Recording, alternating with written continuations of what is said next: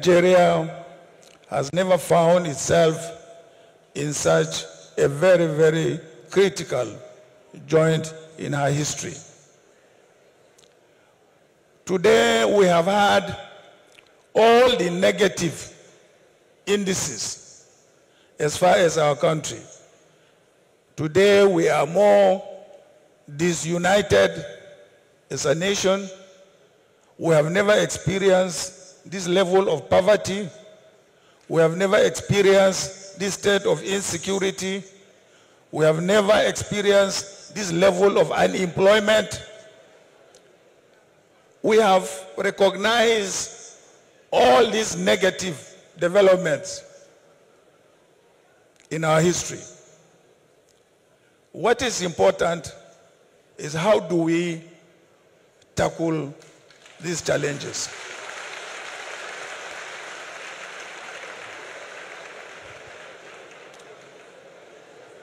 And this is where history and also experience beckon on us to make sure that we don't get it wrong at this point in time. Otherwise, if we get it wrong at this point in time, I don't know when we will ever get it right.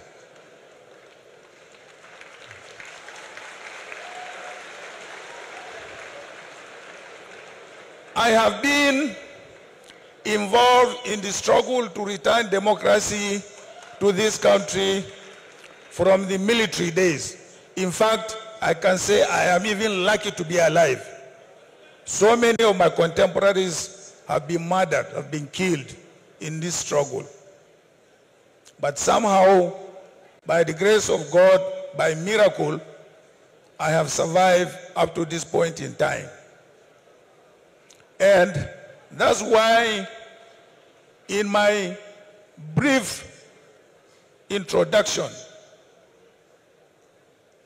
I stated that there are 5 key areas that any leadership, forget about party, any leadership, whichever from political party, must confront these 5 issues. And I enumerated them. I said the unity of our country is very, very fundamental. And how do we achieve the unity of our country? Is by making sure that we give every part of this country a sense of belonging.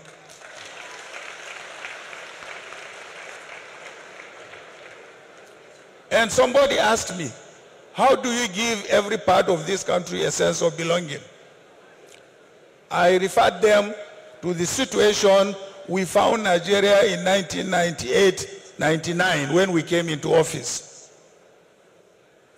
As a PDP party, we won overwhelmingly. We could go on and form our party, our government, just based on our majority. But we decided to shelve the majority and say, look, every political party must be part of our administration.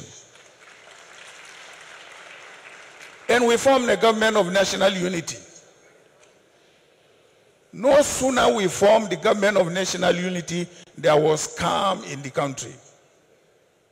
After the calm, what next? How do we move?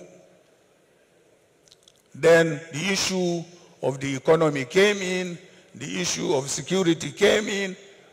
Because we had a consensus, we had no problem dealing with the subsequent challenges.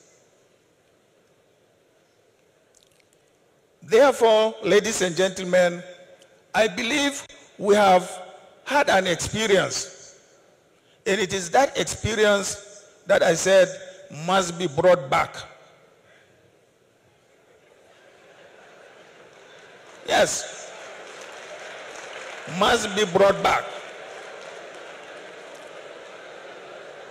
It is only when you have this sense of belonging that you will be able to deal with, say, the issue of security. It is when you deal with the issue of security, then you will now come to the economy. My 5 points that I enumerated are all interrelated.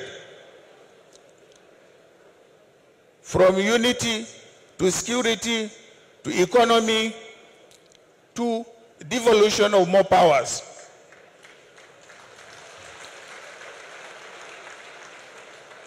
I am a product of devolved powers then.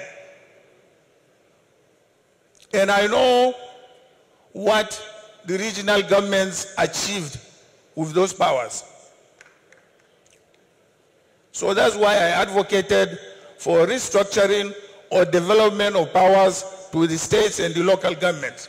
More resources, more powers to the states and also the local government. So my 5-point program was based on experience. They were based on something that I have seen, I have participated, and I felt went well for this country. So I'm not on a trial and error leadership.